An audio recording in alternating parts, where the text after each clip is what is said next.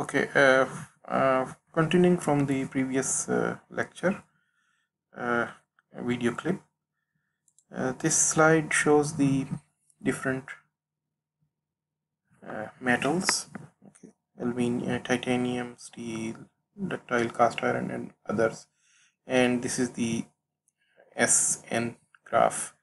One thing which for the SN graphs, that means the stress versus the number of cycles to failure graph, you need to you need to notice that the stress can be any stress. For example, it can be a maximum stress or it can be a stress amplitude. For example, in the previous SN graphs, it was shown as the stress amplitude, but we have to be careful when we are going to compare the results. So we have to be sure that whether we are using the maximum stress or the stress amplitude or any other parameters, or maybe the mean stress. Okay, so, but normally we use the maximum stress value over here because that is the one which is the controlling value normally.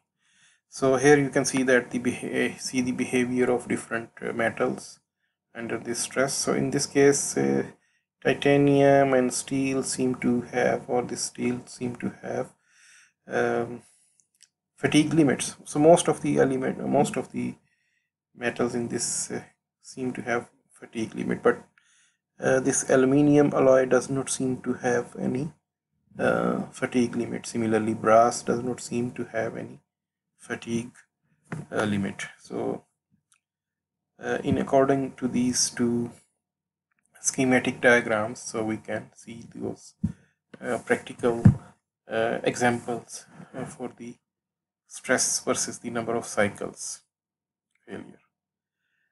Okay, so that was it, and then the next is this chart. Okay, this chart is about the stress versus the number of cycles to failure, but here you can see that this is only showing for one metal, aluminium, and then you can see that probability values are shown over here: 99% probability, 90% probability, 50, and even 1% probability. Why do we need to show these probabilities? Yeah, the thing is that this stress versus the number of cycles data is highly scattered data, which means that even with very careful control of the experiments, you may not get values for the stress versus the uh, number of cycles to failure in a very consistent way. The data may show quite a lot of variations over here. So in this case, therefore, the experimentalists people will need to plot more number of datas, okay, so that they can determine the probabilities for the occurrence. So it means that if we want to use this chart, so we will say that, for example, at about 250 megapascal strength, so this much will be the probability of the failure, but that probability of failure is only about 1% at this many number of cycles, okay, but that probability of failure will increase at a larger number of cycles, okay. So if I move along this direction, that means towards right, the probability for the failure would increase, okay. So this getting this the probability of the failure for the sample by these charts is quite useful. That means we will be more sure that the results which we are getting are uh, better or more close to the reality. Okay, so this is the fatigue failure. Then how? Because since the fatigue failure is quite frequent, especially in mechanical, in the machines, therefore we can also consider some of the factors uh, which can help to improve the fatigue life. So there are a number of factors. Only 3 factors have been mentioned over here. So, well, these factors are reducing magnitude of mean stress. So it is obvious actually. I mean, the mean stress if higher will be the mean stress, then definitely the fatigue life will decrease. So as you can see from this chart, this curve over here is for a higher mean stress.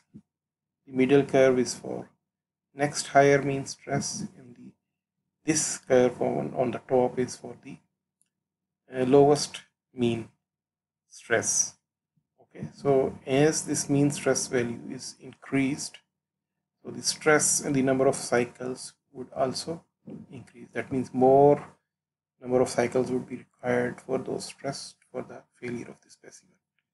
The next is about the surface treatment. So for the surface treatment, well, certain processes can be adopted to introduce the compressive stresses in the surface area. Okay, or also since the fatigue failure is very much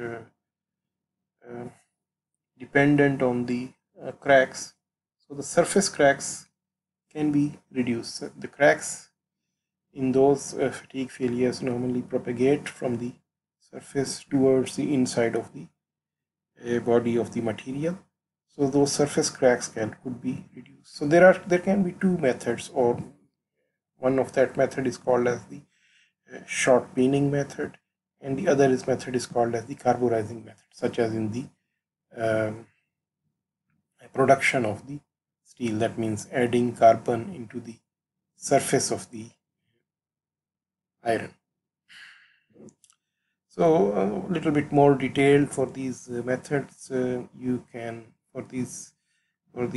for more details of these methods, you can look into the textbook. So in the short peening, for example, basically you introduce small particles. Okay, those small particles are then introduce the compressive stresses. So why do we need to introduce compressive stresses? Because the cracks results from the tensile forces. So if we fill these cracks, or if we can apply the opposite forces to the tensile forces, which are the compressive forces, then we can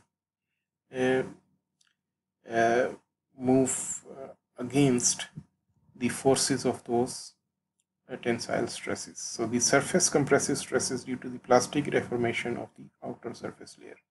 So we can nullify the effect of those tensile stresses in the surface, and then which will help quite a lot for increasing the fatigue life.